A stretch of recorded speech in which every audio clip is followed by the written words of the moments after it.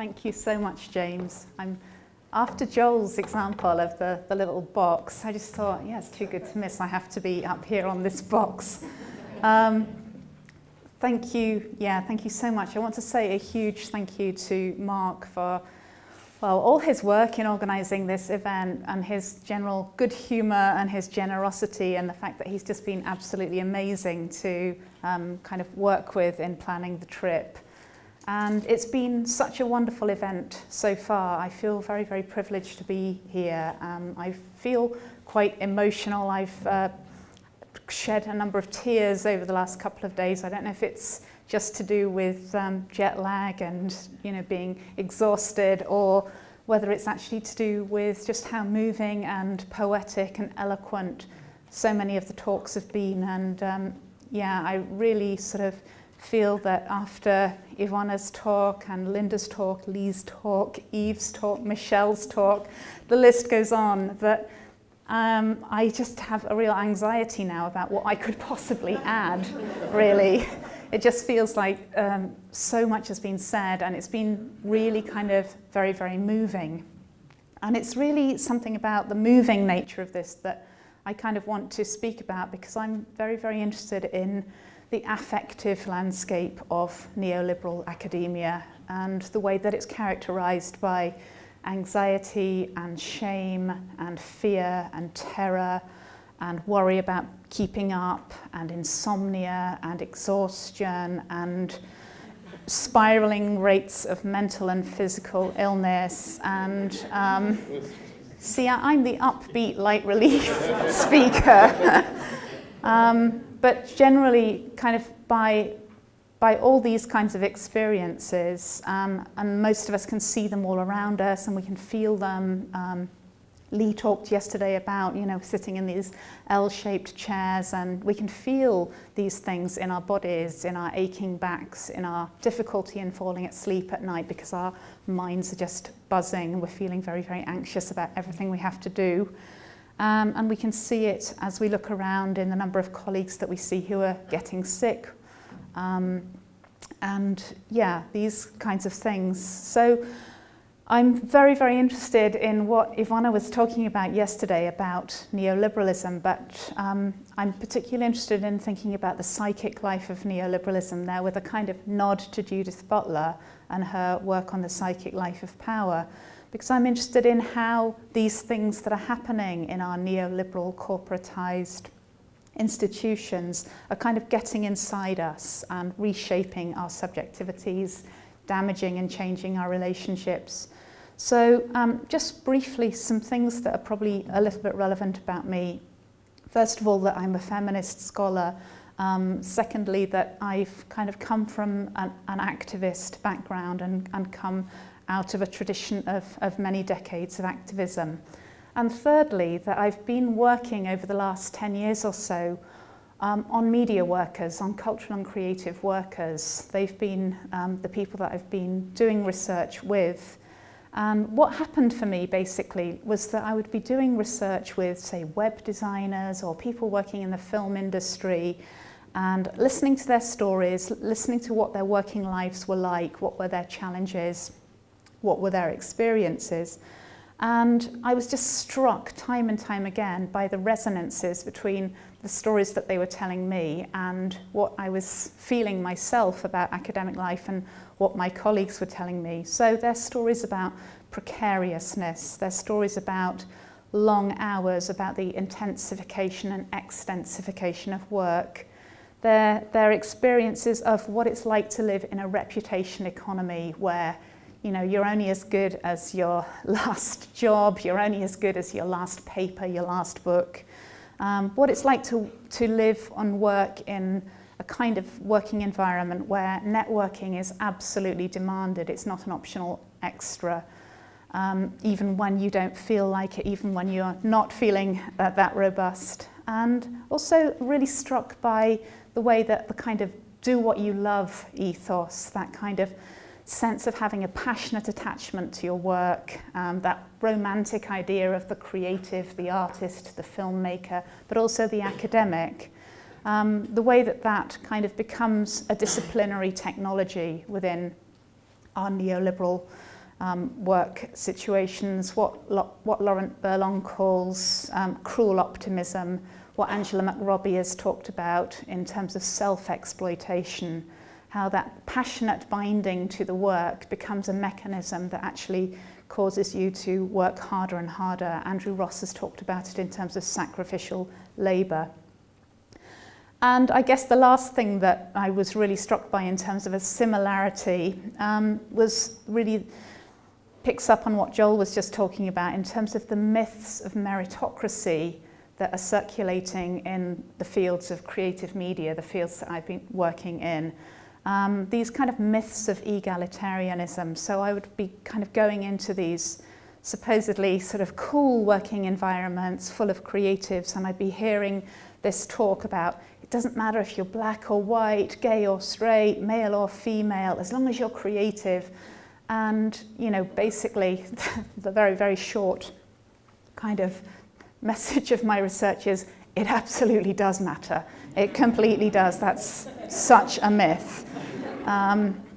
So I guess I was just really struck by these resonances, and I thought I can't put this off any longer. I actually have to do some work on and with academics, because it seems as if despite our kind of self-proclaimed reflexivity, we hadn't really turned the lens on ourselves. We hadn't really kind of actually turned that lens back on us and looked critically at our own working experiences.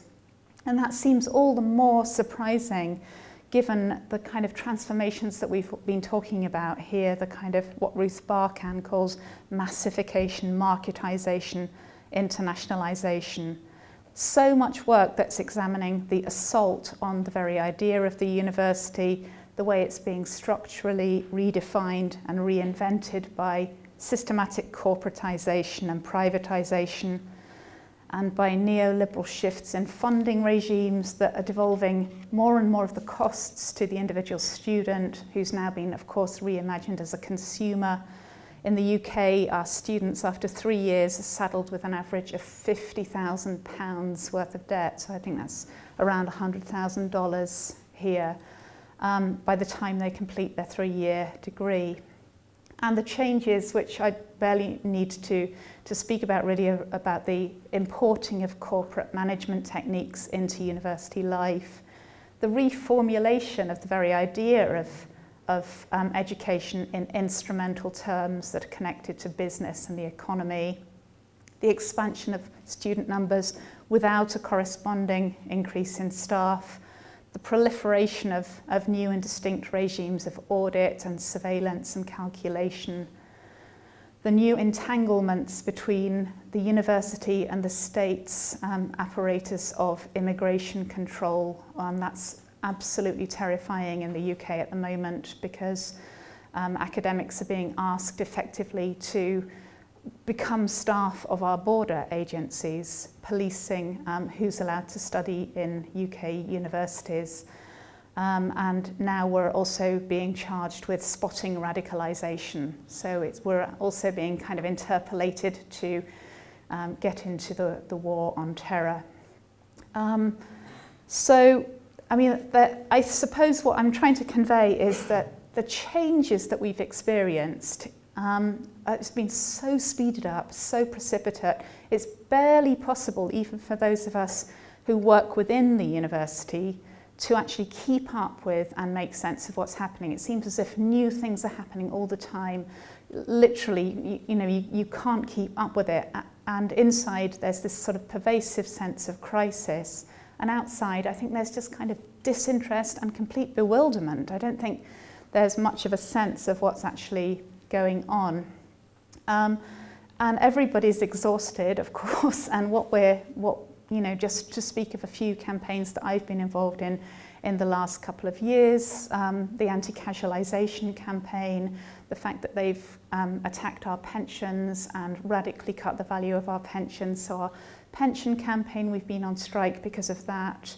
The Justice for Janitors campaign, the fact that they've privatised all of our facilities like cleaning and catering facilities have all been privatised and contracted out to these companies, and We've been campaigning for the workers within those companies to actually make the living wage, not the minimum wage, which is what they had been earning.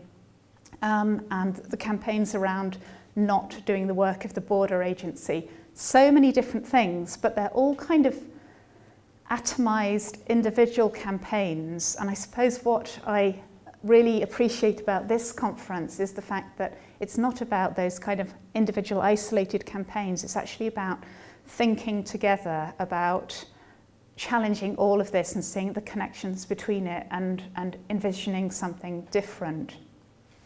So I wanted to say something about what I see as the silence beyond those individual campaigns. And it's not a complete silence, because actually, you know, we talk about this stuff all the time. We all talk about, you know, with our colleagues, with our friends, we talk about how stressed we're feeling, how many essays we still have to grade, how much work we still have to do, how we had to say no to that reviewing request because we were absolutely at breaking point. We talk about this all the time, but it doesn't have proper channels. It only gets talked about informally. It gets talked about in the coffee breaks at the conference. It gets talked about in the corridors. It never, ever, at least in the UK, makes it into an official zone. So it's really bizarre if you're thinking about kind of what it would be like for a historian who was kind of going to look at the archive in years to come and look back on, well, what was the texture of life like for people working in universities? Because there is no record of all that stuff. It's not, you know, it's not being minuted, it's not actually appearing, but it's there for all of us, and we're talking about it informally. But there's something about the quality of the talk that is highly personalized and highly individualistic, and it's kind of racked by shame and racked by fear. So there's lots and lots of talk about, oh God, I'm not keeping up, I'm really, really worried, I just haven't been able to get on top of my emails, I don't think I'm going to be able to meet the deadline. It's very much framed in that kind of slightly ashamed register, marked by fear and anxiety. It's also marked by a kind of guilt. I think that's another silencing mechanism when people feel privileged for being in the academy, wherever they've come from. When you're there, it's still kind of perceived as a position of privilege, and there's such a guilt around that we kind of feel, well, how can we talk about this when we're so fortunate?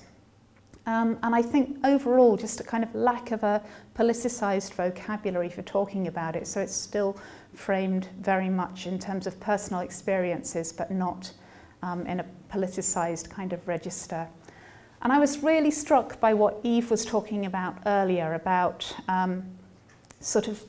thinking about social change and thinking about the sort of genres of critique that exist within the social sciences. And I was kind of reflecting on that and worrying, oh, am I falling into this kind of a raising awareness kind of talk? But I think it isn't quite that genre. It's more breaking the silence, but it's not an absolute silence, but it's making those things that we all know already, but making them knowable in a new, hopefully more politicised language. So 6 years ago, I wrote a very, very personal piece called The Hidden Injuries of the Neoliberal University. And it was kind of an autoethnographic piece, and it was based on my experiences, the experiences of my friends, the colleagues that, you know, I talk openly with, my PhD students. And I used fragments from conversations, I used kind of official letters that I'd received from university management. I even included a journal rejection letter that I'd received. But it was very much a kind of personal piece reflecting on the experiences of working in the Neoliberal Academy. And it kind of became a bit of a lightning rod. I've received thousands and thousands of emails in response to this one piece. I still, you know, it's 6 years since it's been published, I still get 2 or 3 every week, and people are kind of writing and saying, thank you, I never knew that other people felt like this, you've saved my life, I'm having such a hard time, I don't know what to do, can I tell you my story, I must just tell you about this. It kind of had that effect, and so it's built up for me a very kind of vivid, quite heartbreaking picture of what it's like to work in the Neoliberal Academy, and the sort of texture of the experiences, and above all, how isolated people feel. So, how am I doing for time? Well, we have until 3:30. Oh, good, good, good. So, I wanted to just kind of pull out 3 themes, and there could have been so many more themes, but I just wanted to speak about 3 different themes, and the first of them is precarity, living precarious lives. And I'll start with a quote. I've been living from hand to mouth on temporary teaching contracts for 10 years now. I've written 2 books, I get great teaching feedback, but I just can't get a job. I just don't know how much longer I can continue like this. Now, in the popular imagination, academics are amongst the most privileged of workers, blessed with tenured positions, supposedly, long holidays, leisured lives. This may have had some truth, perhaps, in some of the world's elite institutions many, many years ago, but today it's unrecognisable. And like the myth of egalitarianism, I think it exerts its own toxic and silencing effects, because today precariousness rather than security is the defining experience of academic life, particularly but not exclusively for younger or career early staff, a designation that now can extend for your entire career, given how few opportunities there are for the development of a secure employment position. Statistical data about the employment of academics shows the wholesale transformation of higher education over the last 2 decades, with the systematic casualisation of the workforce. So in 2015, our Higher Education Statistics Agency in the UK reveals that 1/3 of academic staff in universities is employed on short-term temporary contracts. But this figure actually excludes more than 80,000 people who are paid by the hour and therefore don't appear in those statistics, suggesting that the true extent of casualisation is far greater and it's increasing rapidly. And it's been going up and up and up. And our union has said that higher education is the 2nd most casualised sector of employment in the UK. Only the hospitality industry has a greater proportion of temporary workers and casuals. I think it's similar in the US. I know it's similar in Australia. May and colleagues argue that 60% of Australian academics are now on temporary contracts. And as Ruth Barkan comments, this is an intellectual and social catastrophe masking as flexibility. Short-term research positions, lectureships, teaching fellowships, in which, as a cost-cutting measure for universities, work that would once have been rewarded with a permanent position is repackaged for lower pay, stripped of benefits and any sense of obligation or responsibility to the person employed, leaving them without income over vacation periods. That nevertheless can seem like the aristocracy of labour compared with the hourly paid teaching positions. In these, PhD students and new postdocs are charged with delivering mass undergraduate programmes with no training and no support. The pay in these positions frequently only rewards contact hours, meaning that preparation, marking, pastoral care of students, all these things are not remunerated at all. So staff in these positions frequently comment that if they were making this a kind of a rational economic decision, they would be much better off just working in a bar. But of course, that's not the only factor. And as we see in the cultural and creative fields, they're trying to gain experience, build their CVs with the hope of obtaining more secure employment. So this is hope labour par excellence. There are also predictable patterns relating to gender, race and class. Gill Blackmore argues that restructuring has led to the remasculinization of the centre or core and a flexible peripheral labour market of increasingly feminised, casualised and deprofessionalised teachers. In the 27 countries of the European Union, women constitute only 15% of full professorships, and their underrepresentation is even more stark if you look at other forums like editorial boards, the boards that give out grants, obviously vice-chancellorships, etc. In 2013, the Times Higher produced its first ever global gender index, which showed what it described as startling levels of sexual inequality among staff. And Diane Ray distinguishes between what she dubs academic capital and academic labour, positing women as the feminine lumpen proletariat of academia. So for most people on these kinds of short-term, poorly paid academic positions, the experience is marked by stress, anxiety, inability to make plans, either personal plans or occupational plans for the future. They frequently understand these periods of casualised employment are to be expected, but then are distressed that they go on for so long and frequently face agonising decisions about how long to chance it. As one woman put it, I feel I owe it to myself to try because I've invested so much in this, but I'm 30 now and I can't keep existing on a month-to-month basis. I have to put a time limit on how long I can hold out. And another told me, this is the first time in 10 years that I've headed into a summer knowing where I'm going to be living at the start of term. So there's just this sense of personal and social crisis that I think is absolutely endemic and deeply, deeply felt amongst many academics, even those for whom precarity doesn't take such obvious forms. We've collectively had to become this mobile, agile, flexible workforce prepared to move, to relocate cities, to relocate countries, to respond with what Nigel Thrift calls hair trigger responsiveness to new calls for papers, new funding streams, new potential areas of student demand.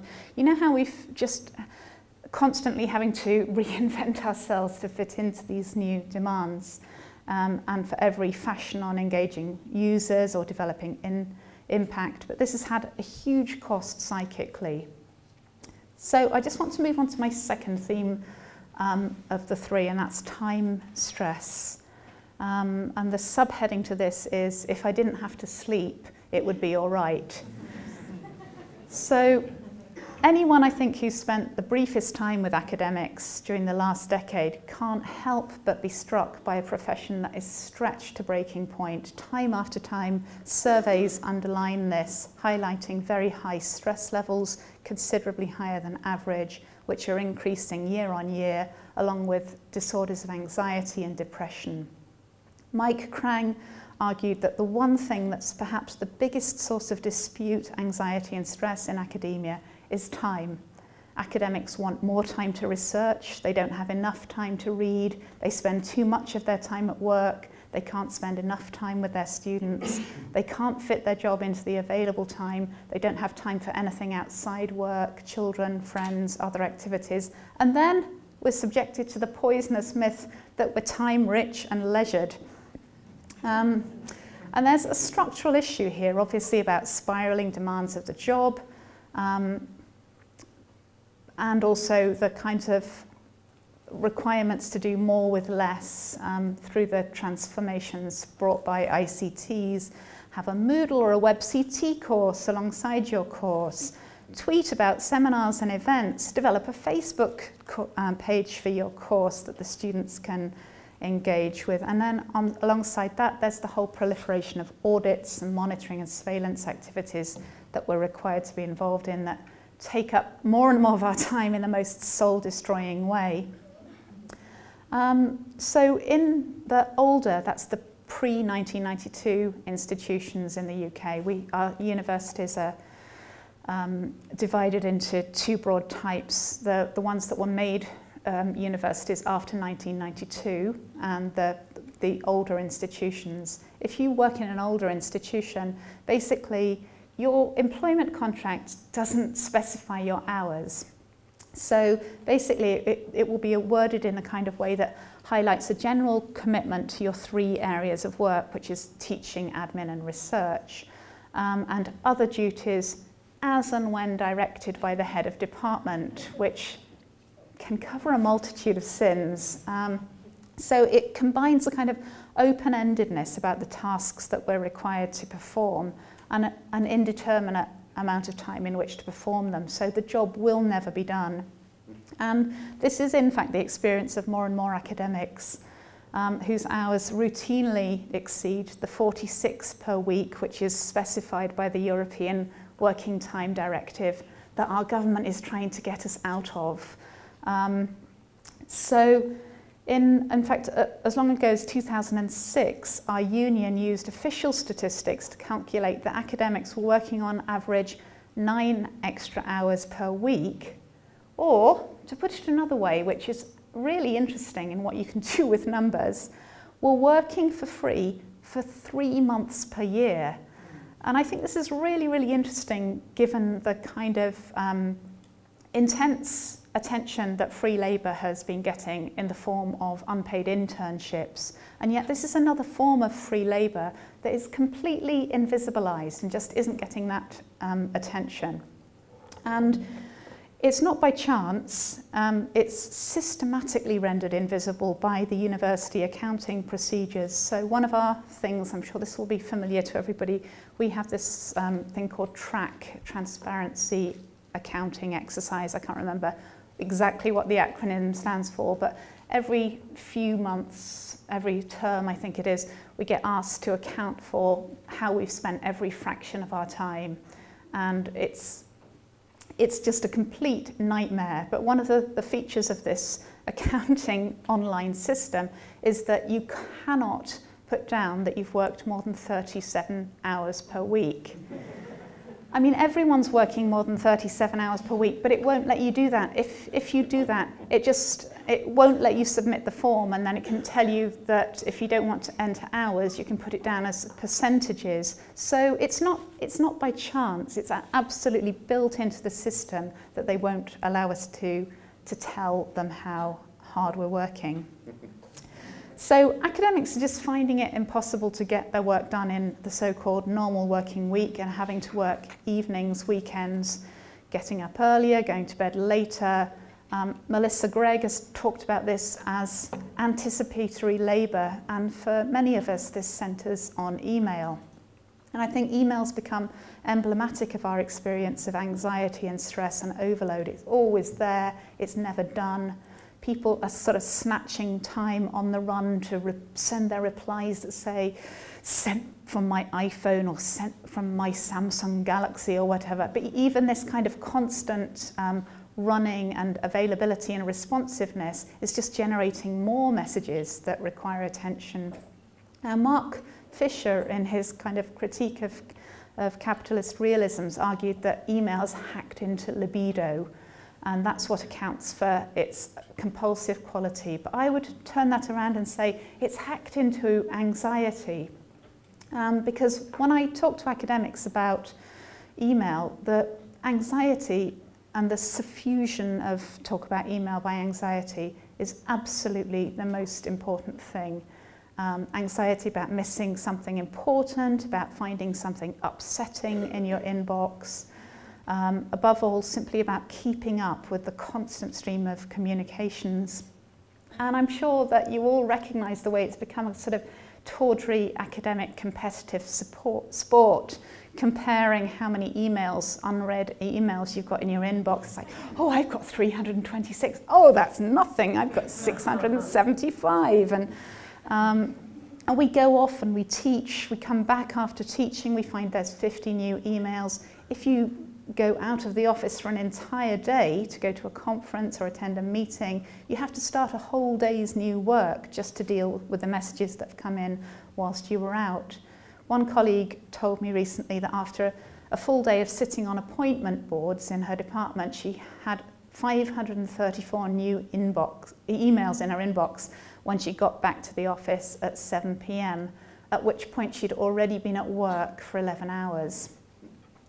So I mean, I could say a lot more about this, but I think I better skip on. I'm very interested in email. I'll skip on to my last little segment, which is about surveillance culture.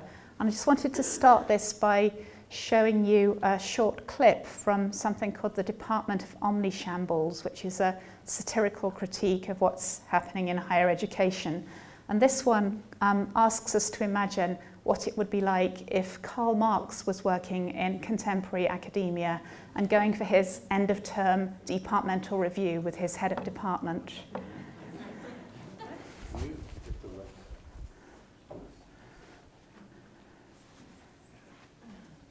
Ah, Dr. Marx. Good to see you. Thanks for coming in for this assessment. Hi. So Karl, I really like what you did with what was it? Das Kapital? Great stuff. Thanks. I aim to please. In terms of impact points, it scored very highly. Very highly indeed. Great what you did with the whole 20th century, those revolutions and whatever. Massive impact points there. Right. Thanks. But, obviously not a peer-reviewed document. So I can't count it towards your publications for the REF assessment. And that's kind of a problem. Oh? I mean, a man can't live on impact alone, if you know what I mean. And departmentally, I'm sorry to say you're just not pulling your weight in terms of publications. Well, what about the Communist Manifesto? That had a lot of citations. That falls into the same trap, I'm afraid, Karl. It doesn't help the REF at all.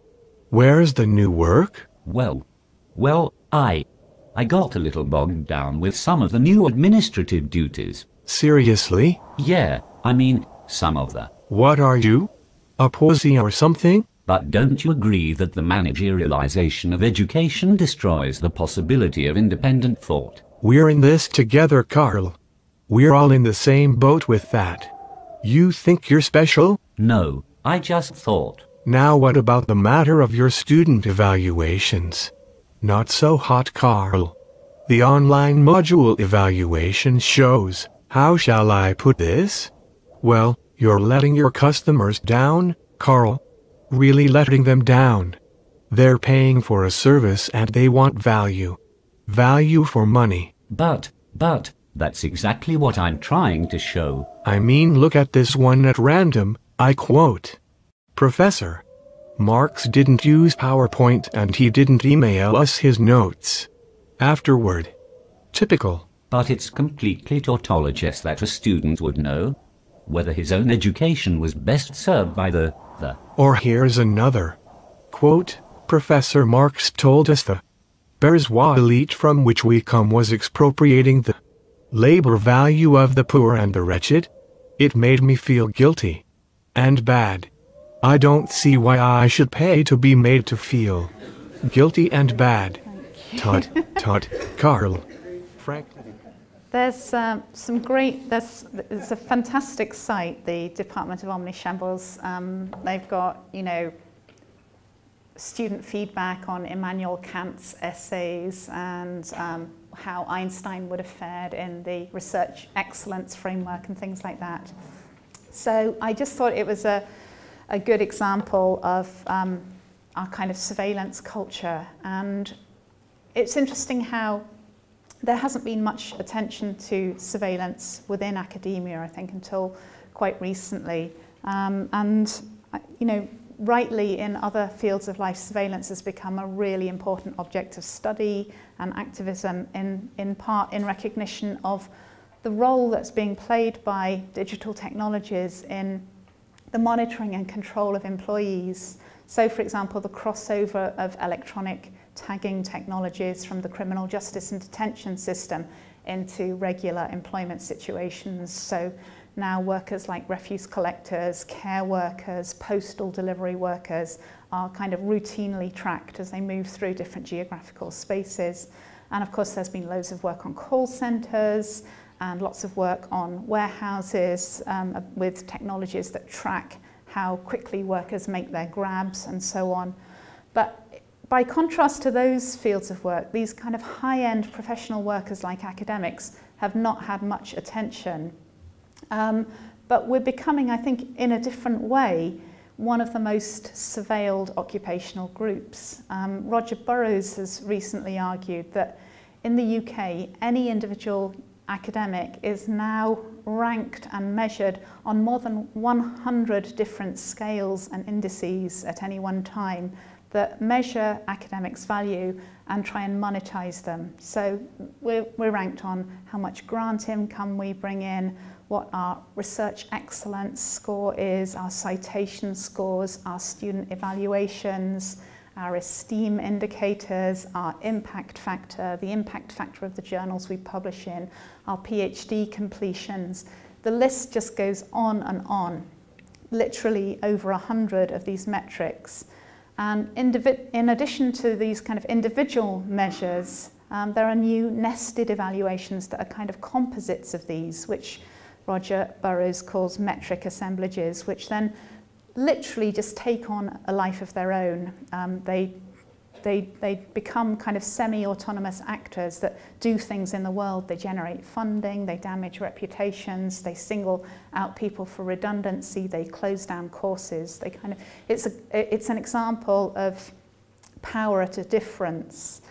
But it's also producing new structures of feeling in the academy and contributes to our own self-surveillance and our own self-monitoring and commodification and the way that we're incited to view ourselves through these metrics. And it produces a new kind of precariousness, a new kind of precarity that, as Brett Nielsen's pointed out, it doesn't just go all the way down in terms of it goes all the way down into our deepest psyche, but it also goes all the way up structurally and institutionally. It renders everybody insecure and precarious and at risk. And people are constantly worried about, because these surveillance things have no concept of history. It's like the clock stops and it restarts again at the next exercise. That if you just haven't produced in that period for whatever reason, then you're rendered insecure, your job's insecure, you could be put on a teaching-only contract. It creates quite profound sense of precariousness. I think I'm running out of time, so I will just come to a conclusion really, but just wanted to say how we're exhorted to view ourselves through the optic of these metrics, which are now kind of permeating every sphere of our working lives and dictating the worth of everything that we do. And this was really kind of compellingly argued a couple of years ago when two feminist geographers asked the question, how many papers is a baby worth? Because we were having our last REF, our last research excellence framework, and basically people were saying, hey, if you've been on maternity leave, if you've been on other kinds of leave, then you shouldn't be expected to have produced as much. And Hefke eventually came up with a calculation, and the answer is 1. It's worth 1 paper. So if you've had a baby, you are entitled to submit 1 fewer papers in the REF. And that was a result, believe me. So I just wanted to conclude by saying something about our complicity in these processes, and even the time that I've been an academic, I think I can feel the shift from a moment where early on in this kind of auditing regime, it was felt as something alien. It was felt as something that had been imposed from the outside on us. To the situation today where it actually feels as if these things are being treated as if they're real and meaningful, and the distress that they cause is palpable. Just very, very, very difficult, and it goes across all the different levels of academia. So I'll just read you an email, a text message I received from a friend saying, hi Ros, I really wish I hadn't come into work today. The atmosphere is terrible. Emails have just been sent to inform people if they're going to be in the REF. Morale is very, very low. I saw X, who's her head of department, crying, "This is so poisonous and so destructive. I hope you're having a better day than me." And I think what it captures is not just how miserable people are feeling, but how enmeshed and entangled we all are, whether we like it or not. So it's not just living with the H index, but it's actually living in it, through it, and being governed by it. And I think the challenge that we're all here today to discuss is how to resist and how to reclaim universities as different kinds of spaces of openness and freedom and generosity and collegiality. So I'll end there. Thank you.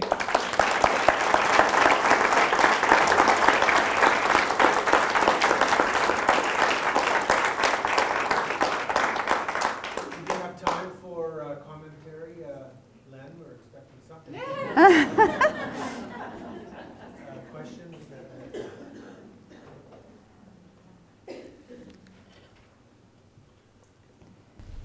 Well, I will start by saying that the era of Lucky Jim is the distant hoary past. Can you comment on the stereotypical view of the Oxford Dawn, if you like, that is so different now, 50 years on? Yeah. It is. You know, that image is also a problem in terms of its sexism and its privilege and whiteness and so on. Absolutely, yeah. I mean, that's a huge question. But it is very interesting. I think it's even interesting kind of what rhetorical, what ideological work those kinds of books do in kind of conjuring a myth of the university, and how that myth has a longevity that persists, you know, way beyond how things have changed. Thank you very much. One comment I just want to make in response to what you said was, one of the concerns I have is about the sort of intergenerationality of these conversations. Newer faculty who have come on since, say, the mid-2000s. You know, in my case, I've been in an academic position for 6 years. Pardon me. We don't necessarily know what it was like a couple of decades ago. And one of the things I'm quite concerned about, just talking to my colleagues, is how few of them understand how much things have changed. Mm. And I wonder a lot about how we can better share that from sort of the mentorship, through mentorship or through whatever means, between those older, maybe older, wiser, I don't know, I'll say it. Colleagues and those of us who've only been here since things have been, you know, the way that people are describing them. Yeah, thank you for that. I think that's a really, really important comment, and it also really resonates with feminism, I guess, as well. I just think it's very, very important to have those intergenerational conversations, and I see kind of misunderstandings going in both directions, and it's really, really painful, I think, for everyone involved. I mean, there are lots of the main activism that has been in the UK around sort of academic labour has been around kind of newer, younger scholars and casualisation and kind of very, very precarious workers. But then at the other end of the spectrum, there's been activism around pensions. And I've seen kind of standoffs between people where there's just a complete lack of solidarity. And it's as if kind of the older, approaching retirement academics, I don't know, they're very eager to get out and aren't kind of willing to stand up and fight necessarily. But equally, I've heard kind of newer faculty say, why should I defend their pensions? I don't even have a secure job. And to me, this is very, very distressing. Both of those kinds of responses are very distressing, because what we know from all political movements is we have to have solidarity, and we're much, much stronger together than we are apart. And we actually, you know, have to create some sort of transversal politics that recognises the differences in how people are positioned, but nevertheless kind of can act together, I think.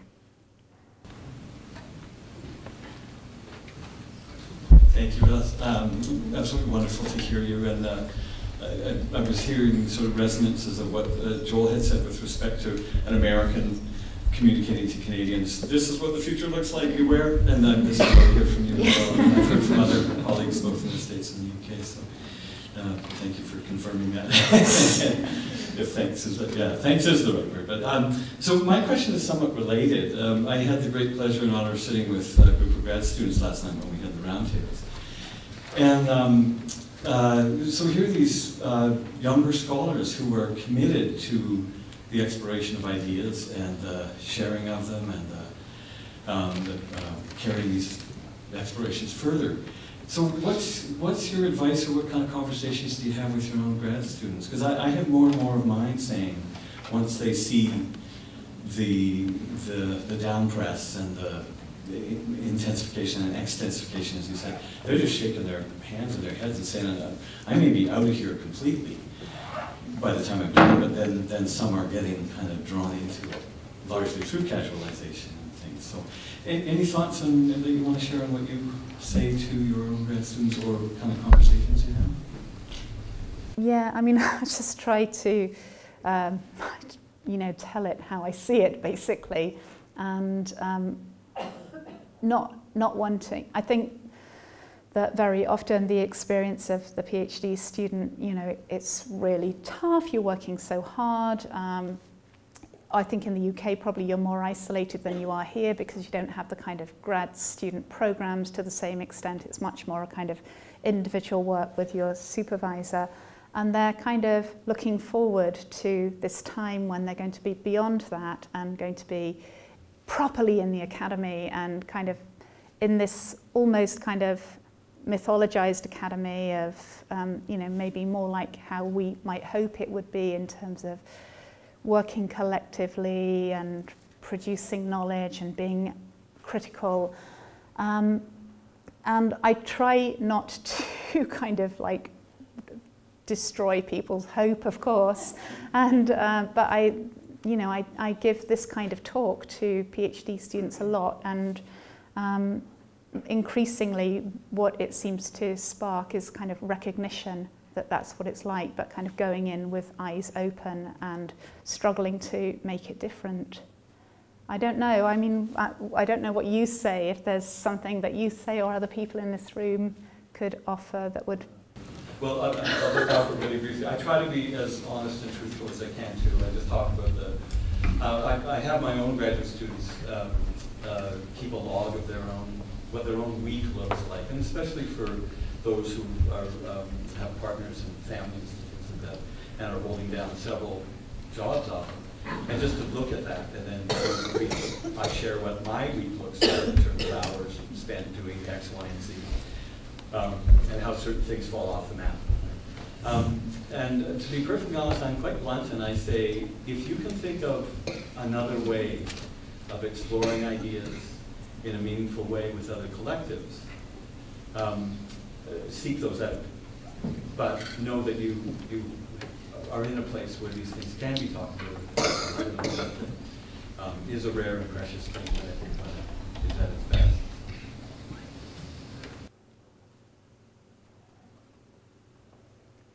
Please join me in thanking Rosalind again. Oh, sorry, I thought you were leaving to the washroom. I went to the washroom before that. But thanks for your concern. I thought the chair would never show such concern. I'm really moved by your analysis, and I can certainly, I've been doing academic work, and I've worked in nonprofits and academic work, and for a long time, and I certainly, feel, my body was feeling tireder and tireder as you went on. And both my wife and I are academics, and we used to go on vacations before email, and we didn't. Now if we want to get a cottage or a cabin or someplace, we always say, it has to have email, because we don't want to get drowned when we come back. There'll be 2,000 emails and all that. One of the things that I think it's, that I have friend Edmund O'Sullivan from Boise, who talks about, the neoliberal settler colonial sort of world that we live in as a killing machine. And I think what you're talking about, we need to remember that what's beginning to, or not beginning, but it's an ongoing process of, of the kind of degradation of the working conditions that we now find ourselves in is the process that actually young Marx was talking about, in the 19th century. And that's the nature of the game. And it is this kind of system. This is a killing machine, and it's come so far. It's now killing us. So this is, we need to think about, how we're going to do something in higher education. Let's keep in mind, if we don't do something in higher education, it's what are we going to do? What's going to happen? It's not going to stop. And anyway, you get the point. Thank you. I thought I was depressing. Thank you, Bud. Thanks. Claire, last question. So I just wanted to respond to the question about what we say to our grad students, and also what you were saying about the generational thing. I think, and it also, kind of in relation to what Joel said, his last point about individualism creeping in the university, and I think something we really need to talk about and cultivate is a real sense of collective and what it means to work collectively, because all these processes are so individualizing, and they don't only terrorize us, but they encourage us to seek out the spaces where we can get, and it's like a survivalism and an opportunism, and the flip side of being insecure is self-aggrandizement. We have a publication that comes out of one of our colleges called The Brag, right? And at the same time that we're all feeling terrible, we're all telling everybody about this award and that award. And so building collective and finding lessons from older generations where a collective ethos was present in the university and reliving that. And there's so much going through my head, that's why I'm talking so quick. But I also just want to say, and I don't usually self-promote, but I just want to put this out there, that my colleague Janice Newson and I wrote a book called Academic Callings. Well, we edited it. The university we have had, now have, and could have.